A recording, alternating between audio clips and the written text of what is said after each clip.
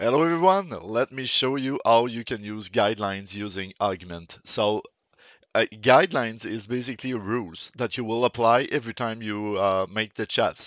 Augment will read it and act accordingly with what you're telling. So at the root of your directory, you can create a file named Augment guidelines like this. You need to, yes, I made a mistake. It need to start with a dot augment guideline like this, and every time you make an output, please start it with ho ho ho. Like we are at Christmas time.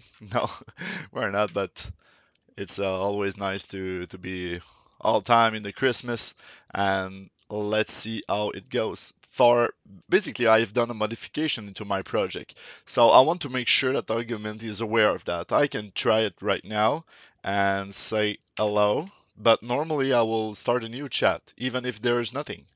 But I will try it right away. We'll see if it reads it. Yes. So basically, you can tell rules like that. It will apply every time. It will always call it and interact with that file, and this will change the behavior of the augment agent. Here is a more complete example about a guideline that I'm using for Next.js. Um, I say the project overview, so he's always aware of the project where we're going with that application, the tech stack I'm using, and server side. It's important for me, so this is why I tell it here.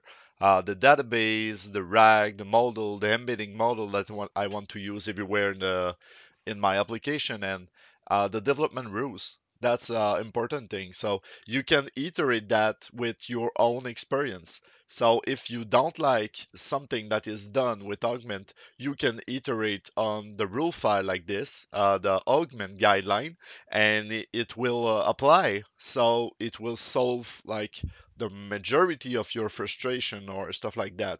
When there's no guideline, it can do whatever you want. With guidelines, you're secure how it will react to your project. So this is it about the guideline tutorial I wanted to show you, but let me paste into comments or into the discords and tips and tricks and the prompt engineering you are doing about the guidelines and rules. It's always nice to see what people are doing with it, and I want to know. Yeah, let's share. Bye bye.